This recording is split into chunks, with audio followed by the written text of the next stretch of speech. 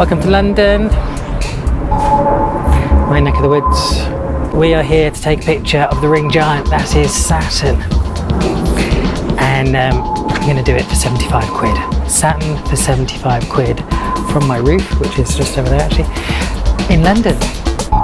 Saturn for £75. Saturn is of course blooming amazing. We've actually got a little bit of competition because over the summer NASA's probe Cassini will also be shooting Saturn. She's gotten up there already, and credits where it's due. Look at this. The storm, the vortex on Saturn's North Pole. No, you're not going mad. It is a hexagon. Not bad, Cassini. Not bad. So we're taking NASA on, and I've made the tactical decision to shoot from my roof with this. Aspie Bunny, my lucky mascot light thing.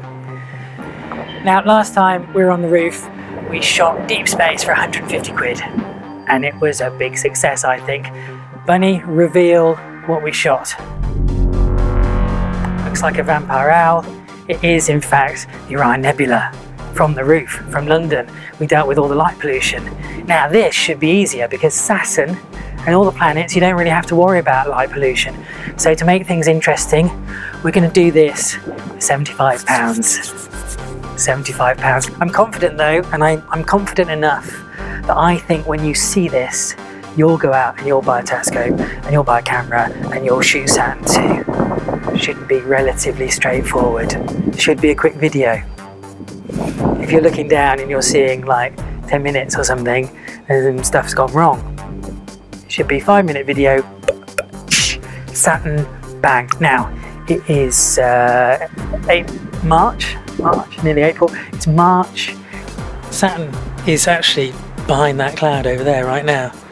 It's a shame it's cloudy, and in fact Jupiter's still in the sky. It's behind that cloud there. It isn't much use to us. I think Jupiter will be out of range by the time we get all the telescope and stuff, but Saturn is good, and it's the ring planet. It's going to be fantastic, I hope. Should be, or I'll look a plonker. Rory, you are a plonker. Alright, I'm turning it off, that's enough. The soundtrack to our Saturn shootout comes courtesy of Richtenstein. Nice. While I fiddle with telescopes, he fiddles with his synth. Are you ready, Rick? Yes. Let's do it. First job is find a telescope, and the best place to look is on the auctions on eBay. I've grabbed myself a 150mm reflector for the price of £24. Bargain. Only problem is it's in Devon. So I'm going down to Devon to visit my folks. And I've got to show willing. I've just pulled up all these raspberries. I spend a whole day on the allotment before revealing my secret plan. Do you want to pick up the telescope then? Yes. Are you excited about it? I didn't even know it was a telescope. I didn't know what it was. Okay, we're going to pick up the telescope. And finally, we get to go. I can't find this seatbelt thing here, John.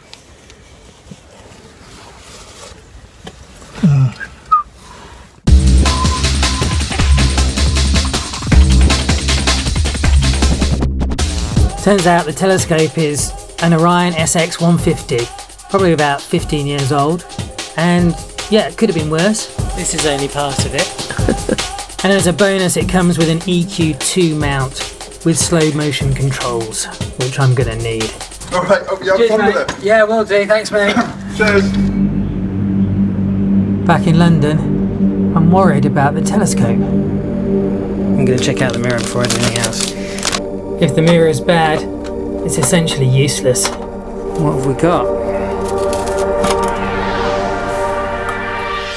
Mirror looks alright actually. Dusty. Hold on. No, there's yeah, I can see some. It's like there's some stains on it. You're not really supposed to wash mirrors unless you absolutely have to. So I'm leaving it alone. That's the telescope sorted, and the next morning... Hi fellow astro nerds, we have a package. The other bit we need. Okay. Inside is the answer to filming or taking a photograph of a planet. It is our camera, which is a 12-year-old webcam, amazingly. The old school boys on the Astro forums are convinced that this old webcam will kick ass. A case of old school beating new school. This particular webcam has a CCD sensor inside. Modern webcams have CMOS sensors inside. While CMOS sensors are cheaper to make, actually the old CCD sensors are more sensitive to light. And for 35 quid, I don't think you'll get a better bargain. Toucan Pro webcam, 35. What about total spend? Oh. Anyway, we're about to find out how good it is. Well, actually we're not. Because before I could go out and shoot Saturn, I was given a 2-month deadline to make a film about Asteroid Day. Ah! Asteroid Day, take 1. What's the tape? CF001 in it. Yep. Coming Thursday 001. It was quite good fun actually. I'm here with Debbie Lewis, and I got to meet some pretty big nerdy stars. Down. We just lost our light, didn't we? Dr. Stuart Clark is a great guy. That's Queen guitarist bloke. Sir Lord Martin Rees, brilliant. And North Holt Branch Astro's very own Guy Wells. What's particularly mentioned is the potentially hazardous Apollo-type asteroid 2014 J25. Of course, all this silly TV stuff has totally got in the way. And it's now July. And finally, I'm going to get to find out if we can shoot Saturn for 75 quid. Here she is. Should be pretty straightforward. All I have to do is take my webcam, and it's got a little lens at the end called a Barlow lens. It's like a little magnifying glass, which came with the telescope. Take this, stick it in the eyepiece, then all I have to do is point the telescope towards Saturn, which is south, which is that way, and take a 5-minute video.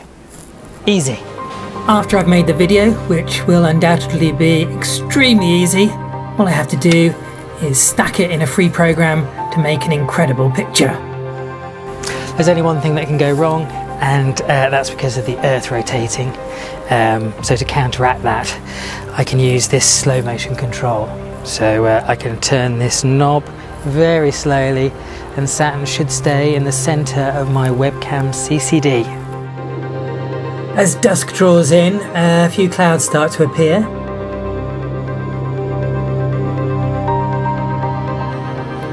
I just trod on the slug.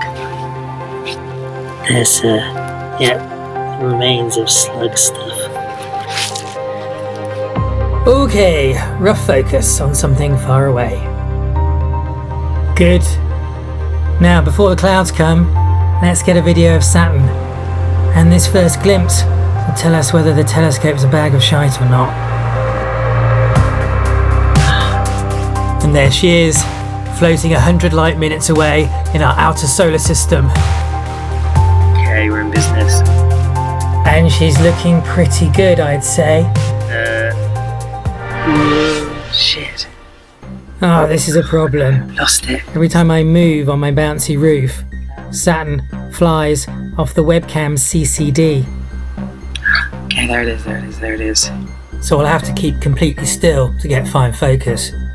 All the while turning the slow-mo controls to counteract the rotation of the Earth. This is almost impossible. With Saturn in focus, maybe as good as I can get it. And the clouds moments away. Time to carefully reach across to the computer and press record on the webcam video. Start capture. What's going on? An error has occurred. Maybe the disk is full. No. No. Oh. Yes, it's full. Shit. Now I'm in a race against the weather.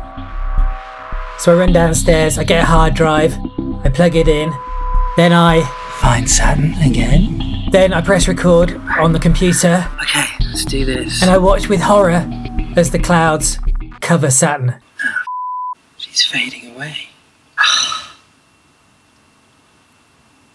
Would you believe it?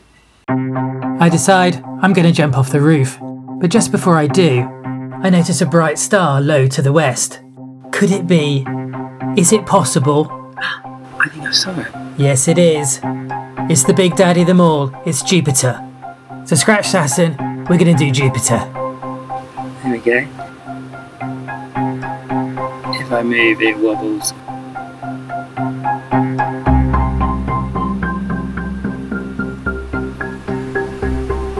Oh, there's a mozzie. It's flying and it's just... Unable to move and defenceless, an army of mosquitoes decides to attack. Ow, just got bit. Try and brush it off without wobbling the toe of the skin. Oh. After 3 minutes of utter misery. Right, I'm going to stop it. I'm just stacking now. I got a free computer program to stack the video and make one single picture. What have we got? And here it comes. This is a £24 telescope, a £35 camera, totaling £59, gives us an image of Jupiter like... Well, I'm afraid to find out. You're going to have to watch the next part. Don't forget to subscribe or you'll miss it.